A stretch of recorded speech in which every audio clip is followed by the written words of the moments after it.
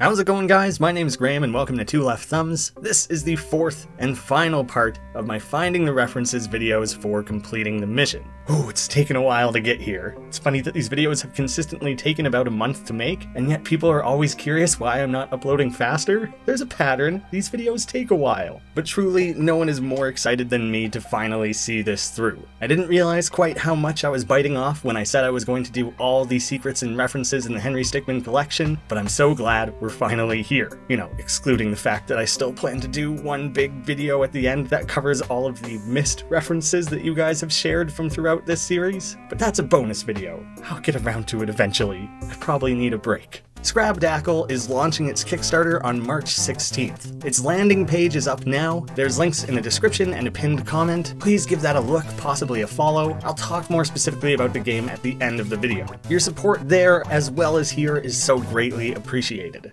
First, the last infiltrating the airship branch, rapidly promoted executive. And first to match with that from fleeing the complex is Ghost Inmate. Henry defeated the right-hand man, but still led the Top Hats to an effective escape from the government. He was against them, now he leads them. Later, at the wall, he backstabs Ellie in order to get away alone and undetected. This route starts only 3 days after fleeing the complex. Ellie broke herself out of the wall and followed Henry to the airship. Ellie convinces everyone to have a mutiny against Henry. He is technically still in charge, even though Reginald was kind of sneakily sliding back into that role in his absence. Thomas Chestershire and Jeffrey Plum actually stick up for Henry as being a pretty good leader. Thanks guys, you the OGs. Henry must avoid being walked off the plank if he chooses chainsaw, which I guess we did see once prior when fighting right-hand man and infiltrating the airship. Although it's played off as less of a direct reference this time, it still is a bit of a callback. Henry cuts through the plank, anticipating an Acme Wile E. Coyote style physics dropout with the ship falling away instead.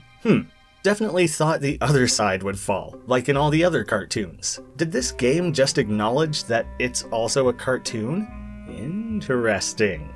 If Henry instead pleads, Ellie shuts him down and opens fire. I don't think so, Tim. Is a direct quote from the character Al Borland directed towards Tim Taylor, played by Tim Allen, in the 90s sitcom Home Improvement. I don't think so, Tim.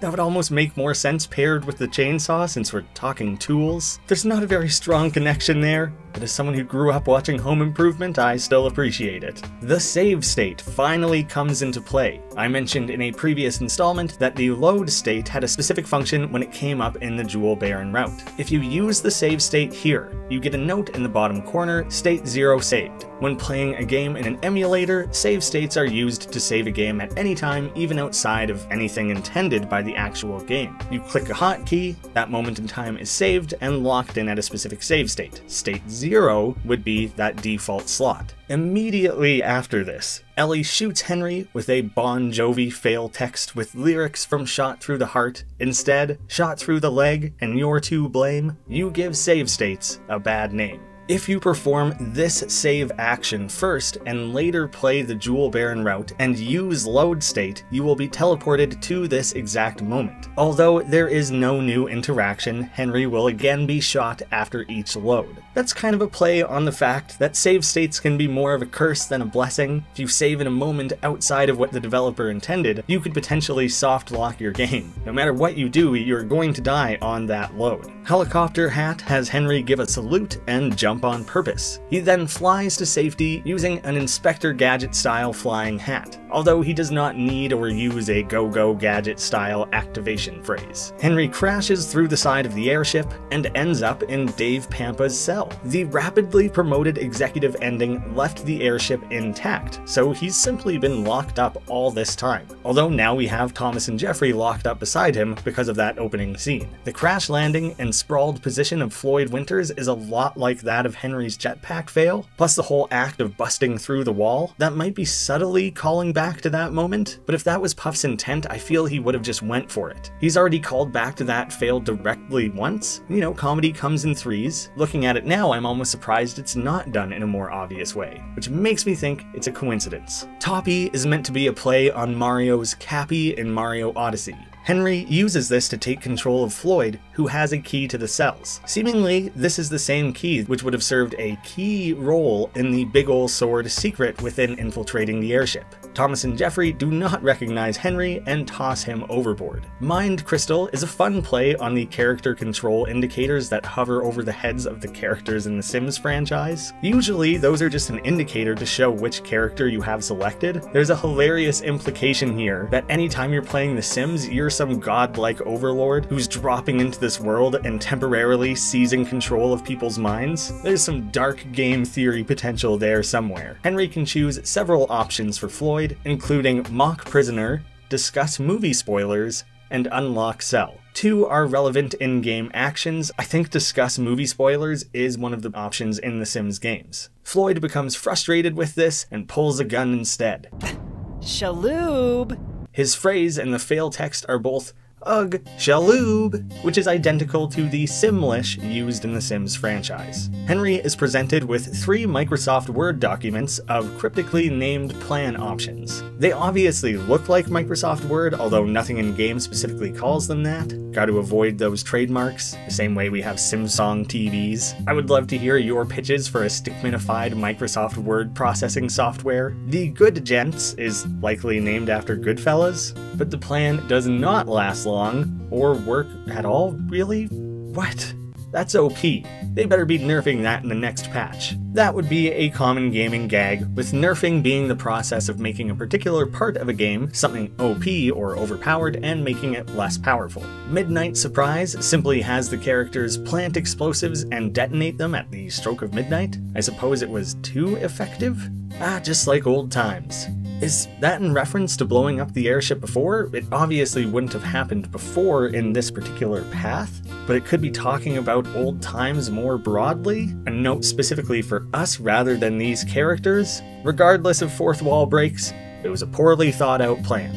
Deuces has them simply slip away in an escape pod. This is left rather open-ended with the questioning, mission complete? The pod smacks into Reginald and right-hand man, and we see in the end screen that Ellie stepped up as the new leader on the airship, while Henry remained leader of those loyal to him, including Dave Pampa now. This results in the ending Top At Civil Warfare, which is possibly the most open-ended in all of the collection. Many fans have suggested that if a sequel to the Henry Stickmin Collection and completing the mission were ever to be made, this should be the branch that is explored further. But just to be 100% clear, this was not done as sequel bait. Puff has stated repeatedly that he is done with this series, and while we can say never, he seems pretty firmly committed to leaving Henry Stickmin where it is. It's an interesting way to leave things off and allows the fans to run wild with possibilities, but it is not meant to indicate another installment in the series. But yeah, write all the fanfics you want and who knows, make a fan game or two. The next branch would be rapidly promoted executive and convict allies. Henry firmly claims his place as the leader of the Top Ats, betraying and escaping from the government. Then, when held at the wall, works alongside Ellie to escape as a pair. She decides to join the Top Ats with Henry, and he reclaims his leadership role from Reginald. A government raid is almost immediately underway, and they must activate an emergency 5-minute launch of the orbital station. Henry leaps from the tower and executes a devastating super punch that sends the helicopter flying into the distance before exploding in a blaze of misery? 圧倒的な力ってのはつまらないもんだ。 The lackadaisical way in which Henry jumps and punches is meant to mimic the mannerisms and titular punch of One Punch Man, but Henry then plummets to the ground. The very accurate targeting system is lifted straight from modern Fallout games. I love the added little detail of showing the body parts of a stick figure in a more detailed manner, separating out the limbs on screen as if they're some complex anatomy. Notably, targeting is spelt wrong. Definitely not intentional. I expect it to be fixed soon. The UI that pops up down below, indicators for each body part, and slow-mo firing are recreations of the VAT usage in Fallout.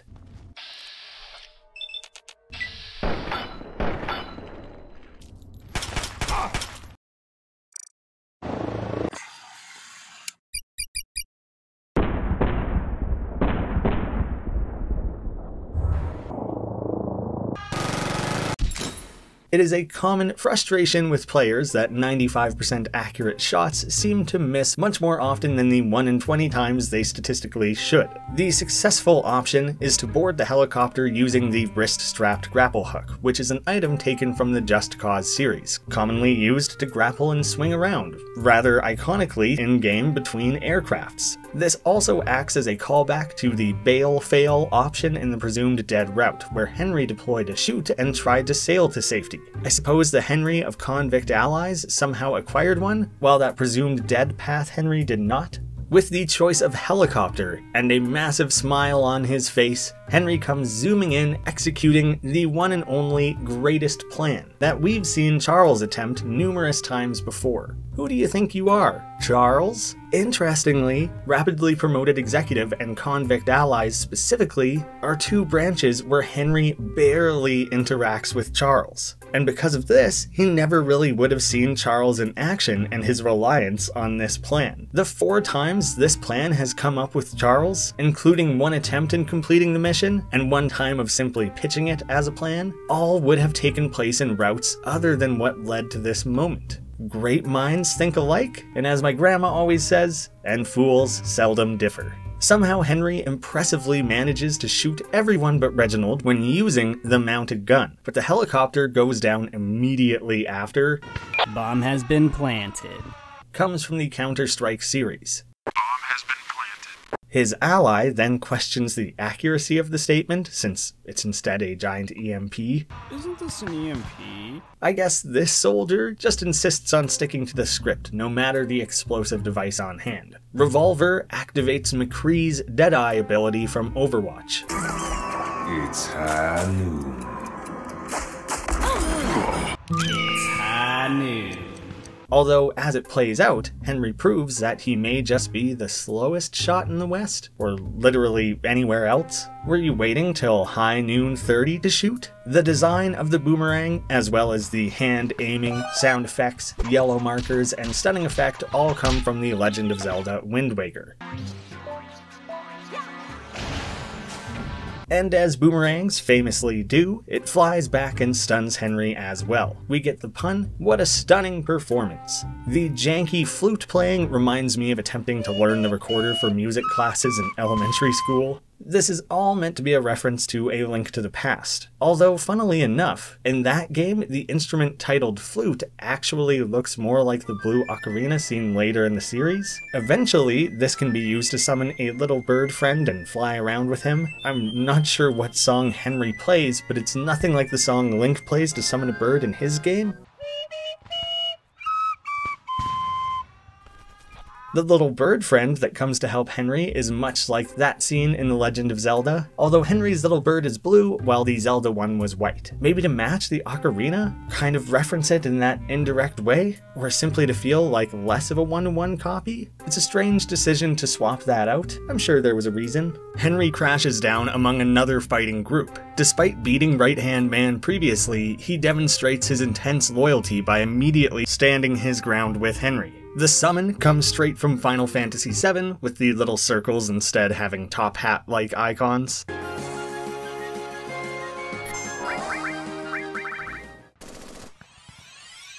A giant shoop emerges from the dark side of the moon, an obvious callback, and seemingly ultimate form of the continually recurring shoop character, but after all that build-up, he is too late. This is likely a joke on how long summons take in Final Fantasy VII, the animations just take a while. Last week, but not to worry. But also the fact that flying all the way from the moon would have taken a long time. Style on him is a team effort with a flipping head bop, sound effects, and style pop-ins that are all referencing Paper Mario and the Thousand-Year Door.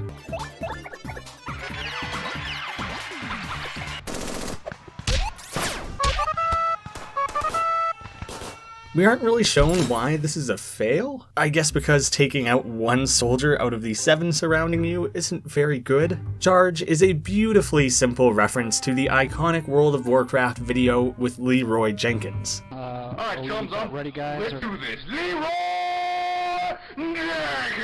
Jenkins! Henry! Oh my god, he just ran in. Oh my god, he just ran in.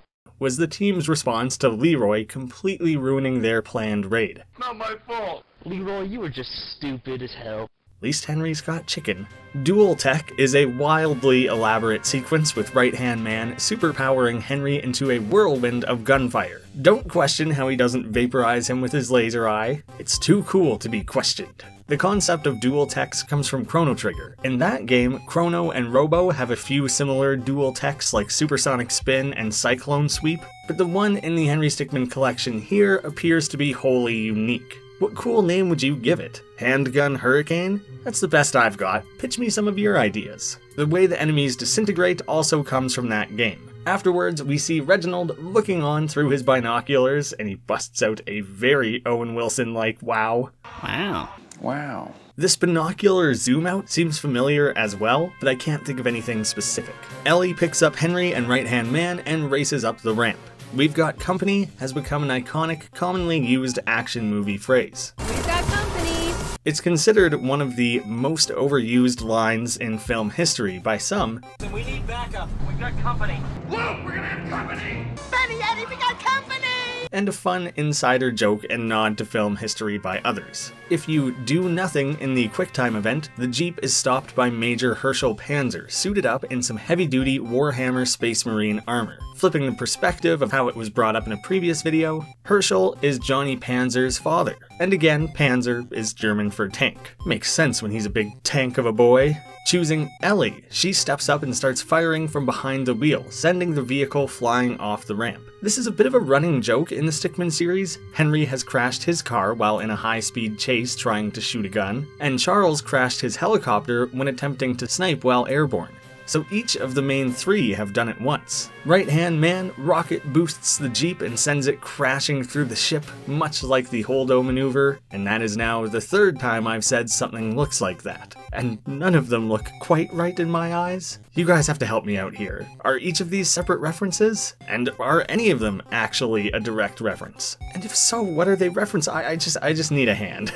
I'm clearly overthinking or underthinking. It's just not clicking. Henry busts out this awesome uppercut finishing move, but is left behind. His little gasp right before the choices appear is very Link-like. The gravity inverter seems like a classic Gadget Gabe sort of item with its own instructional manual and everything, but nothing indicates this is actually the case. It's equally as foolproof as his usual gadgets, as in, not at all. Cloud has Henry riding up towards the rocket on a Cloud platform from the Mario franchise. There's a chance it's more specifically meant to be a Lakitu Cloud. True to its series, it eventually times out and drops Henry. Abandoned Tank has Henry back up a tree and blast the ground to rocket himself into the air. This reminds me of the janky physics exploits you could utilize to launch your way around the map in the Grand Theft Auto series. People even would specifically do this with tanks. Reginald grabs hold of Henry in a way that's meant to mirror the betrayed ending. Reginald even calls back to this, indicating that he could drop Henry if he wanted to.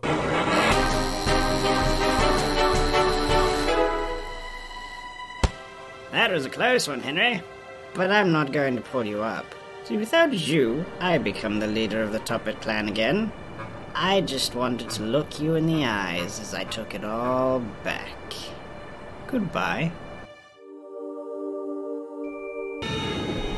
I got you, Henry. You know, I could drop you right now and nobody would know.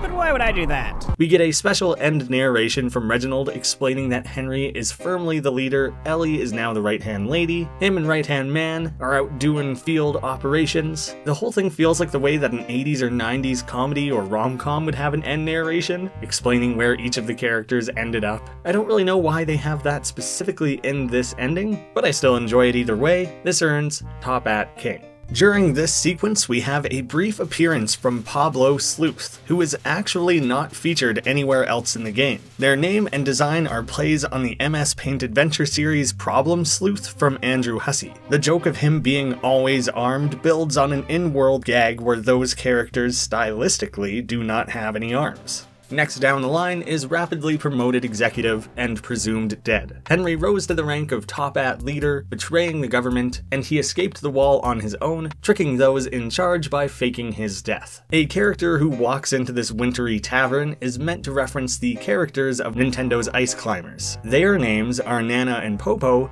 while our Stickmin character combines them as Nacy Popo. Much like the Ice Climbers, she has recently been on a mountain climbing expedition to map out these mountains. We have two drunk soldiers rambling about the Top-At clan's secret base. It's pretty funny to realize that just a few tables away, we have Icepick and Snowcap from the Top-Ats discussing the plans themselves. This is a critical splitting point from the Little Nest Egg route that is simply dependent on which of these pairs Henry overhears while disguised as the mysterious vagabond. By the way, I like the detail that what he's using to cover his mouth as part of the disguise is the same purple scarf we would have seen him wandering in the cold with after presumed dead. These two drunk bumbling goofs are named Josh Taylor and Drake Camper, in reference to Nickelodeon's Drake and Josh. I love the song featured here. It's titled Two Idiots, and it's done as a slow, sloppy, drunken-sounding version of the Wall's main theme.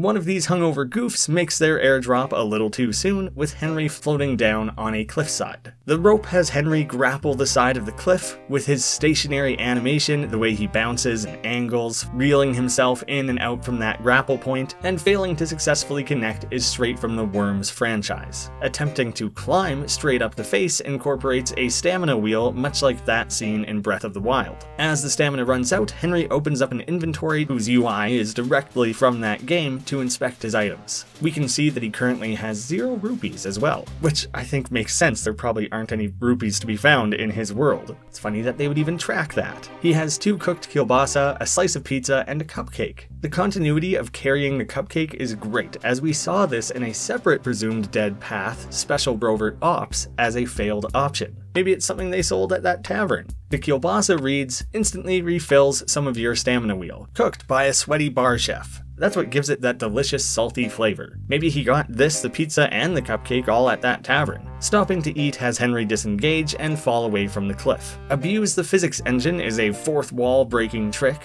as it somewhat acknowledges that this is a game, and is something that is commonly featured in speedrunning communities. Finding a strange glitch that you can then exploit and allows you to bypass sections of a game. We have these two guys betting that they think Henry will show up to stop their operation. $10 says he shows up and stops our entire operation.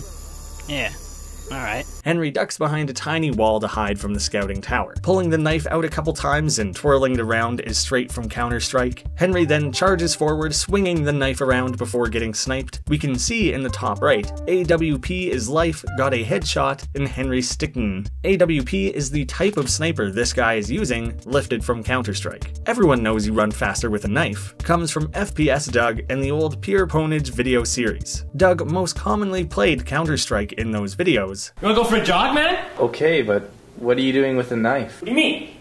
Run faster with a knife. Everyone runs faster with a knife. And he also has the claim of fame of being the origin of Boom Headshot. Boom headshot!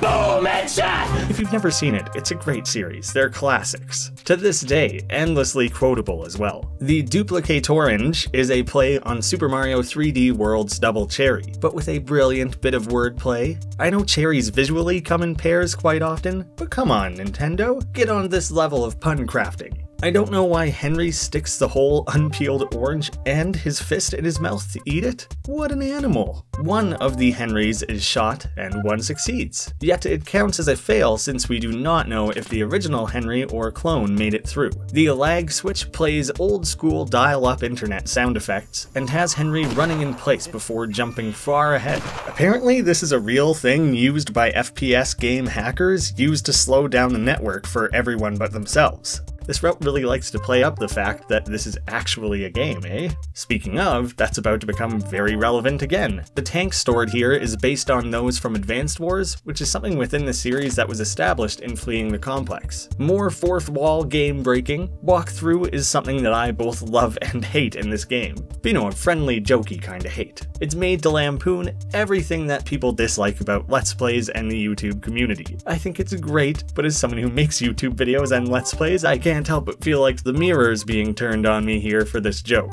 I think it's a hilarious parody and an effective way to essentially pull an in before on all YouTubers for the Stickmin Collection. Henry is watching this on NewTube with its little tank logo. It's meant to be a joke combination of Newgrounds and YouTube. I love the janky title of this video and the fact that it's barely viewed and heavily disliked. It's incredible that there is an infinite loop nested within of the walkthrough guy showing you how to do the walkthrough section of the game. For some reason, Instagram is unchanged, but we have Twitter, Facebook, and something that I'm guessing was improv, Pimbus. Make sure to follow me on Instagram, follow me on Twitter, follow me on follow me on Instagram, follow me on Facebook, follow me on Pimbus. The joke with this section is that the game will select and stitch together scenes in a random order, done in a way to make it seem like it's being uniquely animated. On my playthrough, I watched it for about 5 minutes before I caught on, and once you finally click away from things, it tells you precisely how much time you just wasted on it. There's a minimum time spent of 15 seconds before it allows you to skip.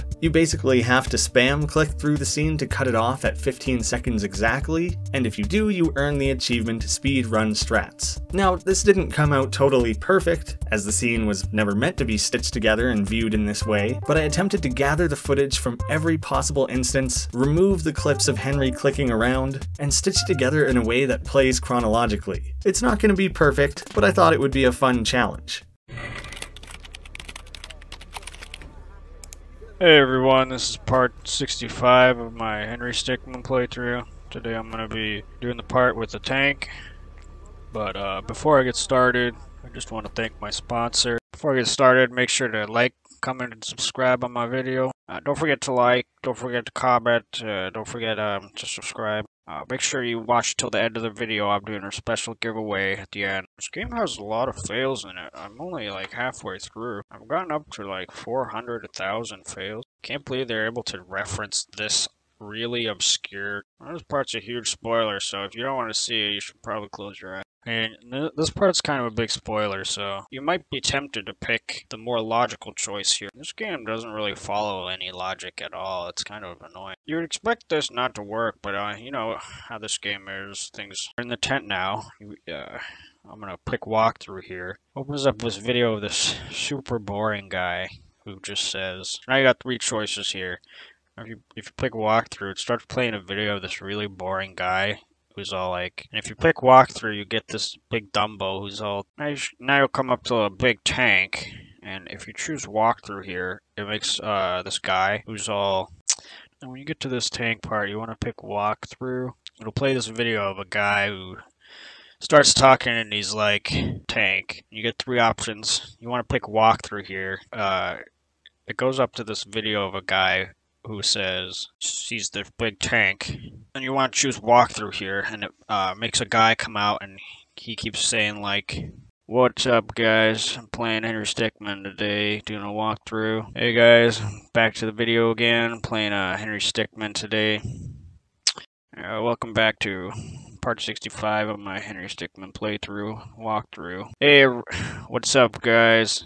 Time for another walkthrough. This is part 65, Henry Stickmin Gaming. Hey guys, back to the video again, playing Henry Stickmin today. Hey guys, this is gonna be a walkthrough of Henry Stickmin game. What's up guys, I'm playing Henry Stickmin today, doing a walkthrough. Alright, they're bringing that guy with the helicopter and the headset. He comes in at this part. I got a Patreon account if you feel like supporting me some more. Remember to ring the bell. Remember to comment if you liked the video. Comment and subscribe if you enjoyed the video. Make sure you leave a comment. It's very important. It helps me out.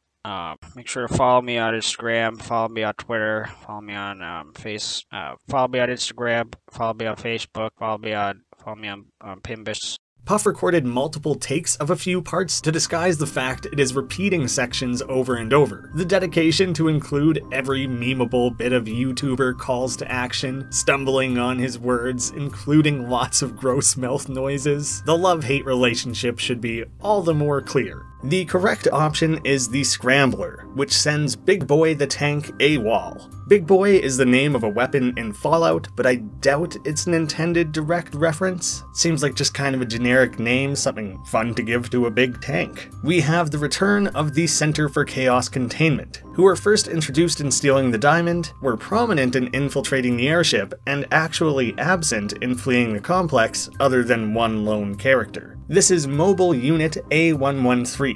This is an insider Easter egg used by various animation studios, notably Disney and Pixar. Although it has become common elsewhere over time, others have gotten on board with the joke. It was originally made in reference to the classroom for graphic design and character animation students at the California Institute of the Arts. Graduates of that class started slipping it into their movies, and now it shows up everywhere. This panel that the agent can select from is much like that seen at the end of Stealing the Diamond, having a series of buttons, toggles, and sliders to choose from. This speaker radios a phantom, who is meant to be a play on the StarCraft Ghost. These camouflaged snipers are capable of calling a nuclear strike in-game. Their line, Never know what hit 'em. They'll never know what hit 'em. And the launch sequence are recreation of those heard in StarCraft. Nuclear launch detected. That's right. Yeah, I've got a... Launch detected. The fail text jokes about them having a surplus of nuclear bombs. They do also drop one in Stealing the Diamond. I suppose 2 is more than anyone really needs. We could call that a surplus. It is assumed with the slider that some sort of temperature freeze will take place. Instead, the game is just paused, which I suppose is an ultimate freeze. Chaos contained. Seriously though, between the physics engine, lag switch, walkthrough, and this pause, this route plays off of this literally being a game more than any other. I suppose that awareness makes sense considering that this is the route the secret ending is buried within. I'll cover that towards the end of the video. The heart button sounds a deep clock bong before the moon turns into the sinister moon seen in The Legend of Zelda Majora's Mask. I don't know if he's willfully sinister. I shouldn't attribute motive. Maybe he's just having a bad day. In that game, you are continually manipulating time in an effort to stop the moon from crashing into the planet at the end of the 3rd day. The moon crashing here is in reference to that storyline, and during the fail text, we hear the laugh of the happy mask salesman. The fail text is a quote taken directly from The Light of Courage Part 3, which is instead a fan-animated series based on a janky Zelda fanfic. You should have thought about what I am willing to do in order to get the job done. The fingerprint scanner summons the Gabe egg, which is meant to be named after Gabe Newell, often called Gaben. We saw another Gabe-based piece of tech from the CCC before, when they attempted to bring on the Gaben in infiltrating the airship. They have a bit more success with the Gabe egg. After an action-filled battle, the raid is aborted and Henry secures his place as the Top At leader. We earn the ending, Top At for Life, which is itself named after Top At for Life. Yes, hello. The song Reginald has as a ringtone in fleeing the complex. And our last branch combo to cover, Rapidly Promoted Executive and The Betrayed. With Rapidly Promoted Executive, you specifically cannot pair this option with International Rescue Operative. Here, you are a criminal through and through, and would not have been able to have teamed up with the government after. Instead, Henry was the leader of the Top Ats, and was rescued by them at the wall, only for Reginald to drop him into the ocean. Prior to this game coming out, many assumed Henry died in that ending. We now have confirmation he was rescued from that ocean and saved with cybernetic enhancements. Dr. Vince Pinchelstein mentioned having a previous run-in with the Top Ats. Through this, we can assume she was responsible for right-hand man's upgrades. Due to her obvious disdain, it appears she was forced to do so. Through her accent and use of da, you had run-in with Top Hat clan, da?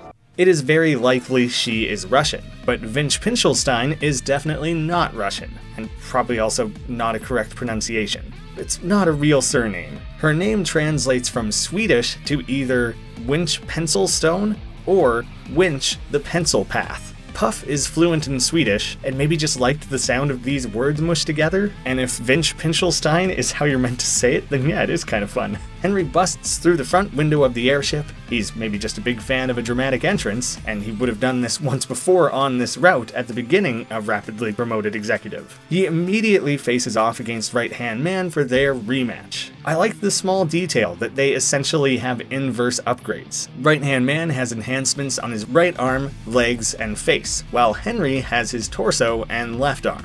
I worry I'm going to be a little lost through this route, as so much of it is made in direct reference to different animes, of which I at best know a select few. I'm gonna do my best to incorporate as much as I personally know, and half the time I'm just gonna assume it's Dragon Ball Z, but rather than blindly guessing that, I'm gonna kinda have to leave it out of the video, and rely on you guys a lot to fill in any blanks I might leave. Those efforts would be greatly appreciated. A cool feature early on in this route is the way the black bars pinch in to make things more widescreen and a little more cinematic. We had another route that was super heavy on the game inspiration, so this one leans a little more on the theatrics, cinema, and anime. First, using gun form, Henry transforms his arm into a laser blasting gun. Right Hand Man rapidly dodges around it and pops up behind Henry. Nothing personnel, kid. Nothing personnel, kid is an intentional mistake, referencing a cyborg Sonic fan character, Cold Steel the Hedgehog, who has a piece of fan art that features this particular typo. You made me use almost 10% of my power is more of a general joke used to riff on power scaling in anime, but it has been relatively recently popularized in a series of memes featuring Shaggy from Scooby-Doo and his supposed hidden powers. Whether it was meant to pull on that more specifically really is going to depend on when Puff was animating this scene. The spirit form has Henry summon his spirit, Reference, which itself is a joke on this whole scene being a reference, as well as the general spirit of the Henry Stickmin series being so reference heavy. And yes, I can now specifically point out that while creating the logo for finding the references, in addition to me riffing off the idea of drawing words to look like the thing they represent, the way Puff does for the different series installments, which by the way is just like a fun thing to do. I used to do that in the margins of my notebook as well, draw the word slime to be slimy. I find it's a fun little exercise. I really liked making this logo, even if it does kind of look like finooing. But for references, I use the color and design of the reference spirit as a template, thus making the word reference a reference to reference. Are there enough layers in there for you? While the subtitles refer to them as reference, I've been told the actual translation of this dialogue would instead be tribute. This is a nod to the way character names are often slightly changed in the JoJo series when localized, usually to avoid copyright infringement, a practice that I'm sure Puff can relate to heavily upon updating the old games for this collection, removing many instances of copyrighted sound effects, music, and designs. The entire idea of these battling spirits is a reference to the stand battles in JoJo's Bizarre Adventure. The change in art style with heavy black shading is a wonderful recreation of that series' style. I just love the little details like seeing their heavily shaded lips, or the redrawing of the airship itself. It goes a long way in selling all of this. Some have said that Right Hand Man's hourglass could potentially be a play on the Phantom Hourglass, but he also describes filling it with the sands of time, which makes me think Prince of Persia, but really it could just be an entirely unique thing for this character. The fail ends in the typical way seen in JoJo episodes, with the to be continued arrow being replaced by mission failed. The fail text, that doesn't seem right, but I don't know enough about anime to dispute it, is a reference to this line from Mac in It's Always Sunny. Or I could burn it up and get a nice smoky smell in here and let that smoke go into the sky where it turns into stars. That doesn't sound right, but I don't know enough about stars to dispute it. No, it's right. Fun fact, this scene has the claim to fame of being the longest fail in the entire series. You know, excluding walkthrough, since you can technically do that one in 15 seconds. Blade form has the two changing their arms into swords, having a big old sword fight. Henry manages to disable Right Hand Man's eye, but in a rage, he begins summoning a giant laser orb. That reminds me of Vegeta's Power Ball. His pure hatred and rage is also really putting out major Vegeta energy. Henry can attempt to absorb the energy blast, but it overcharges his enhancements, causing them to blow up. Wow, that's gotta be the play of the game. Selecting this blue text plays the sequence in first person from right-hand man's perspective, with a UI and countdown that are all made to look like that play of the game feature in Overwatch. I like the small details, like you can see some of the other skills of right-hand man, like the laser eye. Playing this sequence earns the achievement Play of the Game. This is Play of the Game? As this feature is automated in Overwatch, players are often left underwhelmed by what moments end up earning this status. The Y-type move, Big Blast, is a reference to the Z-type moves first seen in Pokemon Sun and Moon. The Y pose held by Henry in the options screen is very similar to the beginning part of the YMCA dance, although that might be more of a coincidence than anything else. I maybe wouldn't point it out at all, but it's kind of funny that Henry doesn't actually even do this pose at any point during his Y-type move. As the airship is going down, Henry specifically confronts Reginald. This has maybe all gone a little too far. If you select airship, Henry kind of snaps and holds Reginald in front of the airship as it crashes into the unlaunched orbital station, taking them both out. The fail text is not even a text, it's just 3 Stickmin-style PogChamp emotes from Twitch. Obviously this game was made and came out before Twitch did away with this original version. Although, even though it has been removed, it is still a reference to that original.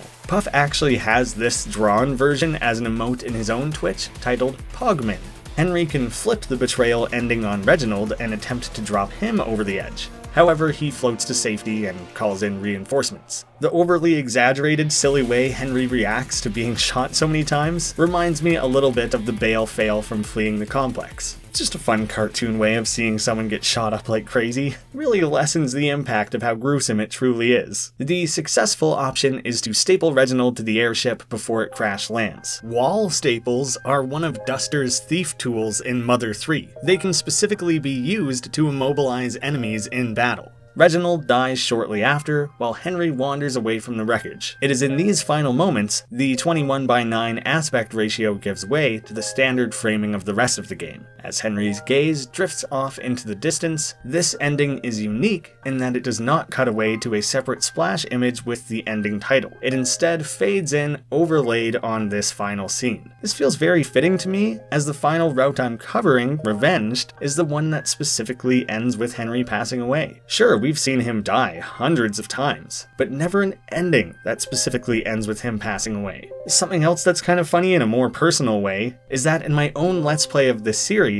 when tackling completing the mission, Revenged ended up being the first route I chose and played, while in this series, it's the last. I just wanted to take a second to appreciate the coincidence of how that played out. Character bios. At this point, I've covered most reference-based bios in the rest of the episodes of this series, but I was actually surprised how many unique characters there are that still only pop up in these routes. I still have a fair number to cover. Henry Stickmin is one of several characters in the series who's meant to have a name that's just similar to Henry Stickmin. His aviators and mustache feel very similar to Nick Goose Bradshaw in Top Gun.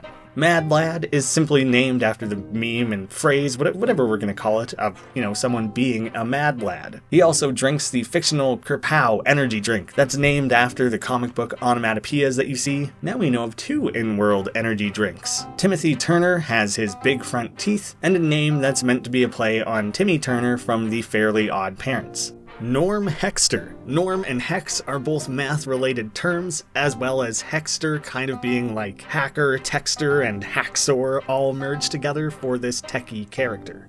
Gerald Gruff. He has a low, gruff-sounding voice. Orban Lamp? Lamp? That took me like 9 takes to say, and that's as good as I could get. Why is lamp like the hardest thing to say? He's got to be something, right? That name is so unique and odd that I refuse to believe there isn't a reference in there somewhere. Curly Brown has a name much like Charlie Brown, but the Peanuts cartoon wasn't especially notable for its cartoon logic and physics the way something, say, Looney Tunes would, so there might be another reference intended or layered into this one. Beans. Bees? He just thinking about those beans. Skeeve is a seedy sneak of a character, and their name is literally just a play on the word skeevy. Jose Gonzalez is a play on a generic fake name used to refer to new players in Team Fortress 2, which, as the bio refers to, is a free-to-play game, and if they're new to the game, they obviously would have the default hat. Variants on this name that players have used over the years are Pablo Gonzalez and Jose Gonzalez, usually stylized with a year at the end to indicate the player player is young. You know, like they would have typed 2007 or 2008 at the end, like their birth year. I'm not sure if people still make this joke online. If they do, I guess you'd have to update it a bit. Jose Gonzalez _ 2012, things like that. Ogre Crip is in reference to the Boulder Fist Ogre from Hearthstone, which players commonly intentionally misspell their name as Boulder Fist Ogre, playing on the seemingly dumb nature of that character. His flavor text is, "Me have good stats for the cost." The improper grammar of Ogre's bio plays on that as well, and the last name Crip is likely lifted from Hearthstone streamer Criparian. Mac Dandy is simply a play on the phrase Mac Daddy. Dr. Glass could be a reference to Mr. Glass from Unbreakable, with the joke being that if he isn't actually a doctor, then this character's name would literally be Mr. Glass as well. It's a fun roundabout way of getting there. Barbershop Bill apparently only has the look to go with the name, as he can neither cut hair nor can he sing a cappella like a barbershop quartet. Frankie Pizza is a reference to Frank Pizza, who played on the Boston Celtics and was featured in Germa Rumble 3. Howard Lipton feels completely useless if he doesn't have his morning tea. Lipton is a very common tea brand. Billy Brown, for 7 years he's never washed behind his ears, is a reference to a line from a 1932 animated short, Santa's Workshop, made by Disney. But Billy Brown for 7 years hasn't washed behind his ears. Dan D. Lyons found a perfect combo of detergents. I would suspect that the resulting smell is that of a gorgeous field of daisies. June July being born in August is just simple and hilarious. Teemu Suomi is from Finland. Teemu is a common Finnish name, and Suomi is literally Finnish for Finland.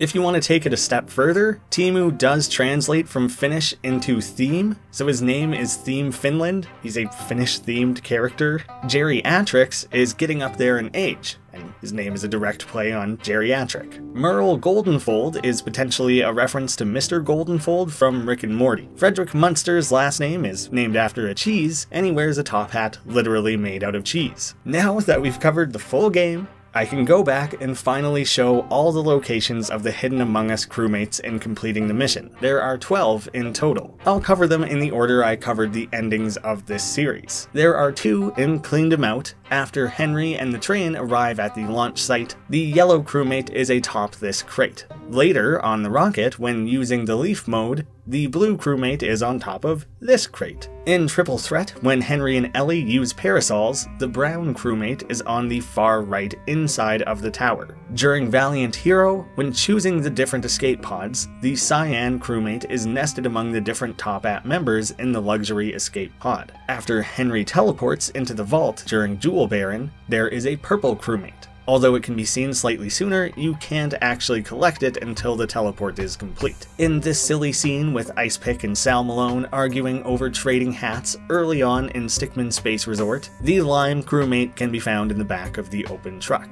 Playing off the fact that the remote fail during the free man route is already an Among Us reference, a white crewmate can be found floating in space. In Capital Gains, when Ellie and Henry are standing on the heap of gold in the wrecked train car, an orange crewmate is stashed among the loot. In Master Bounty Hunter, after sneaking the squad into the warehouse with Convert, the red crewmate is found next to a cabinet. Top-At Civil Warfare has Jeffrey's Midnight Surprise plan, during which time the pink crewmate can be found in the vent, which itself is a fun nod to the vent use in the Among Us game. That'll become all the more meaningful as soon as the airship map drops. During Top-At for Life, when Elias Botchin activates the Phantom, the green crewmate is located next to them. I think this is a clever little gag, and that green is commonly used for jungle camouflage, and the Ghost, or Phantom, is known for their special camouflage abilities, so there might be layers there, or it just made sense to stick the green crewmate next to some green. But finally, in the opening part of Revenged, the black crewmate is next to Henry's bed when first waking up. There is one fake-out crewmate during Valiant Hero. During the Trash Ball fail, a tan crewmate is clickable. The game attempts to tally it, but it is punched away instead. This is a joke based on the fact that the tan color was eventually removed from Among Us. And finally, the secret ending that ties so much of the larger game together. After earning every fail and ending in all the games from breaking the bank through to completing the mission, you can initiate this end. In the Top At for Life route, on that final choice screen with a panel of buttons and toggles, you can clear away the different sticky notes to uncover the multiverse imbalance. Do not reveal secret. Seriously, do not. There is nothing here. Pressing the button marked Fix then restores balance by defragmenting the many multiverse branches and correcting a supposed plot hole, teleporting the box of goods to the prison that Henry first accesses to initiate his escape. Interestingly, this sets us 1 year earlier, showing that escaping the prison through to the end of the series took about 1 year. Although based on dates of camera footage and Gadget Gabe tech reviews, we know that the total time of the series is likely a bit longer. This seems to indicate that Henry actually did some hard time in escaping the prison rather than getting away immediately. I'm throwing that out there, it's a possibility. I won't get too hung up on all that. I made an entire video specifically discussing this secret ending and some of those possibilities, so I'd recommend that as a follow-up if you're interested. This is followed by a very sweet thank you from Puff for enjoying the series for all these years. Well, thank you for making them. As if I didn't love the series enough and appreciate the work put in, Henry Stickmin will now forever have an extra special place in my heart, as being the game that really helped this channel break out and take those final steps towards potentially going full time. That is really special and something that I can forever credit to Henry Stickmin. You know, and Puffballs and the rest of the Inner Sloth crew. But there's something fun about attributing it to a fictional character as well. So once again, thank you Puffballs, thank you Inner Sloth. Thank you guys all for watching this series, helping along the way. I promised I'd bring it back up at the end of the video. The Kickstarter for Jake Friend's Scrabdackle is going live on March 16th. There's officially a landing page for that Kickstarter. It would be so helpful for us if you followed the links in the description and the pinned comment, and followed that Kickstarter to check it out in a little over 2 weeks when the actual campaign goes live. It is a non-linear, exploration-based game about a wizard's first adventure. The heart of the game is all about finding your way through the world, meeting crazy characters, discovering loads of secrets, learning and utilizing spells to access new areas of the game in whatever order you see fit. You can play the game pretty peacefully, and there are also some assist options if you prefer a casual experience. But if you want the challenge, the game has a really robust combat system. Enemies telegraph all their attacks. There are so many boss battles, all of which have multiple different stages to them. There is just so much going into this game. Jake is a fantastic dev. The vision he has for this game is incredible and just so clear. I fell in love with it. I think you guys will too. So please keep an eye out for that. Go follow that campaign. And if it's after March 16th, it'll be live for 30 days. Consider donating. I want to thank patrons of the channel. I'm planning to start incorporating a patron credits section in the end cards of these videos. I'll play around with that at the end of this video. You guys let me know if it looks good, I guess. Maybe consider donating if you want to be a part of that. But Scrabdackle should get your attention first, I insist. Thank you all so much for watching. Thank you for sticking with me as I put this series together. It took a lot of work and a lot more time than anticipated, but it's been a blast. Thank you all so much for watching, and I'll see you again soon.